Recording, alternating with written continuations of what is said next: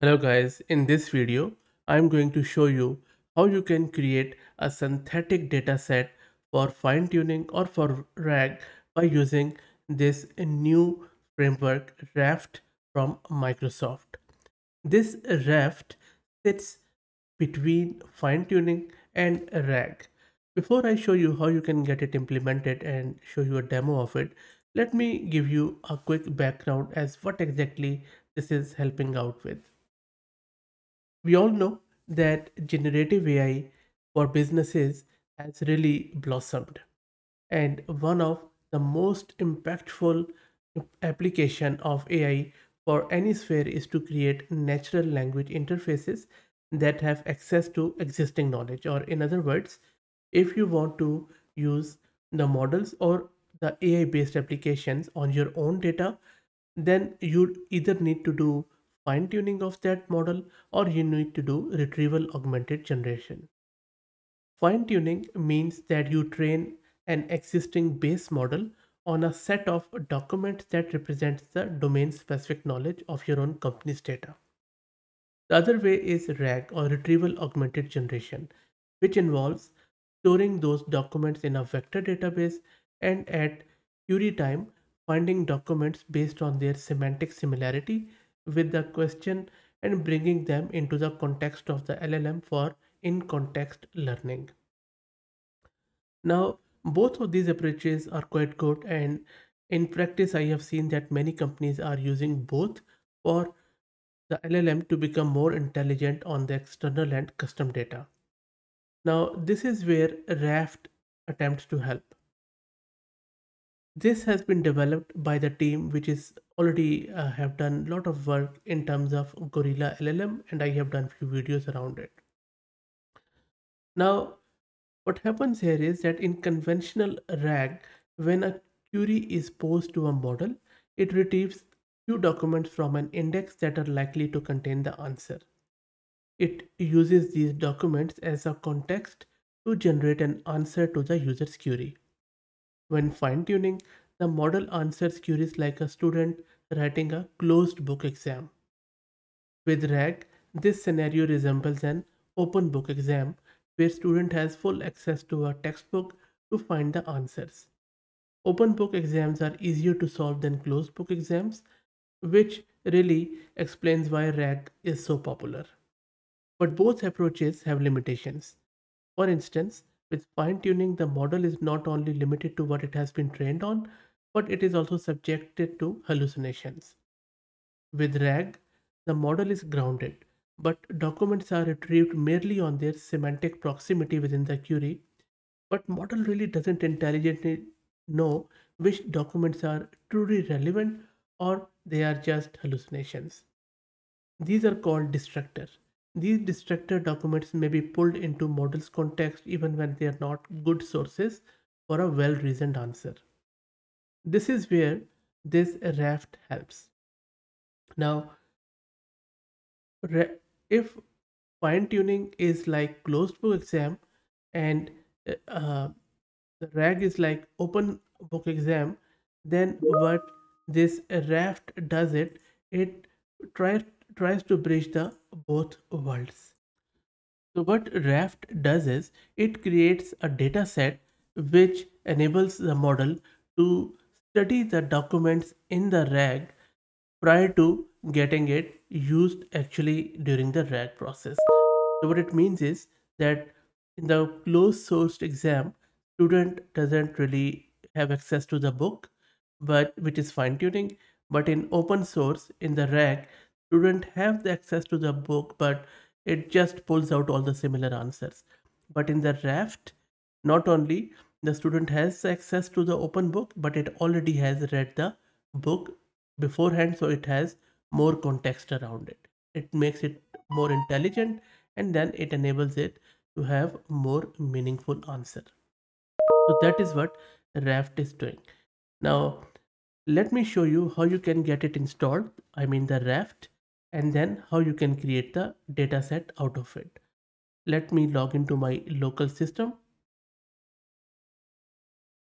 For this purpose, I am using Ubuntu 22.04.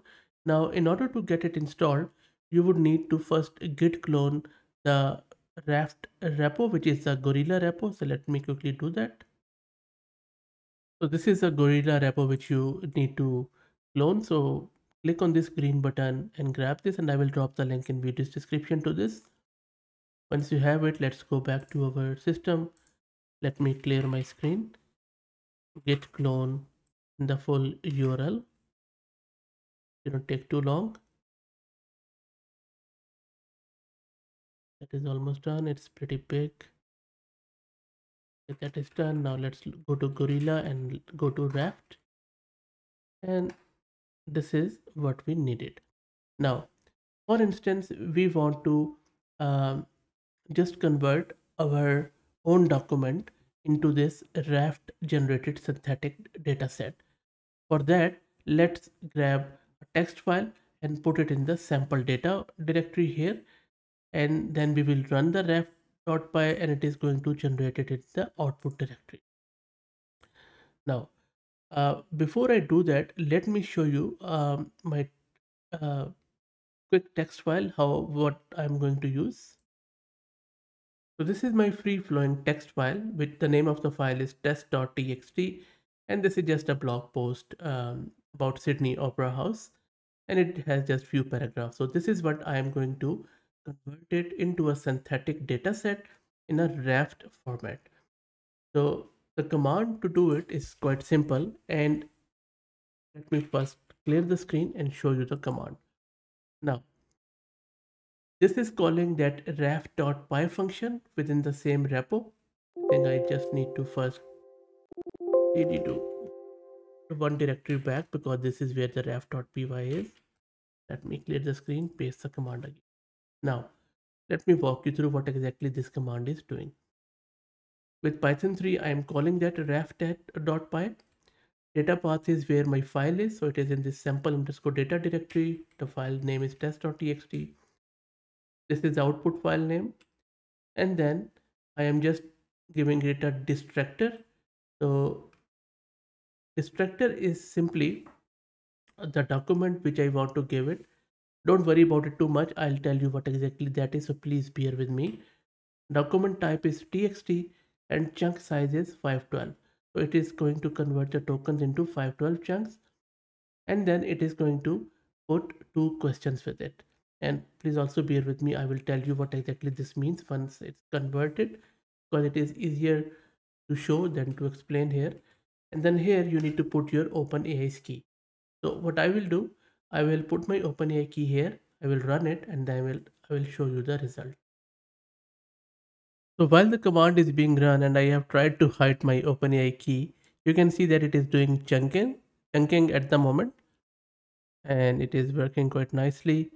And you can see that it was able to generate the JSON from arrow format, and that JSON is in JSON L format. Okay, let me clear my screen and let me make this screen up bigger. Let's do ls to see what we have here. There you go. So we have our sample underscore ds4. Let's go into that one. Sorry, ds4. Let's clear. Let's ls. There you go. So we have our dataset underscore info.json, state.json, and then in the arrow format. Let's check them out. So dataset here is in the arrow format. Let me show you the raw file, dataset file which it has created. The header of the file is bit of the special characters, but if you go through it, this is the text which we had inputted in, and then it creates it in the question, answer, and distractor format. It goes on and on and on, even for the small size. Now it is a bit hard to read here, so I will just grab a chunk of it and try to explain as what exactly it has produced here with the help of Raft. So I have pasted a chunk of it and I have condensed it for brevity. So this is a command which we used with the raf.py. So again, this is the text file we gave it. This is the output, and then we used two distractors and we used two questions. So what happens here is that out of our free flowing text, for every chunk, it creates two questions, and two answers of those questions, and then it puts in the relevant documents in chunks in distractors here. So you can see that we have two distractors here. You can increase the size of it. So these distractors have the context document which LLM reads through before RAG, and that gives it more intelligence. And it creates these pairs in our RAFT data set. So we have a question, we have an answer, and then we have distractor, which are the context documents for that. And these distractors documents may be pulled into um, the model's context even when they are not good sources for a well-reasoned answer. So this is what improves the deficiencies of RAG. In my humble opinion, the best way of testing this thing is to play with it with your own data set. So this RAFT currently supports text documents, PDF documents, JSON and API. Documents in JSON format must have a text attribute containing the content from which chunks are extracted, and documents in API format must follow the API JSON format in the Gorilla API store, which you can find in their GitHub repo. So all in all, this RAFT is a recipe to adapt LLMs to domain specific RAG, and this is, I think, going to evolve more. So keep an eye on this repo, because I think this bridges the gap between fine tuning and RAG itself. As I said, I will drop the link to this in video's description. Have a go through it. Let me know what do you think. And if you like the content, then please consider subscribing to the channel. If you're already subscribed, then please share it among your network, as it helps a lot. Thanks for watching.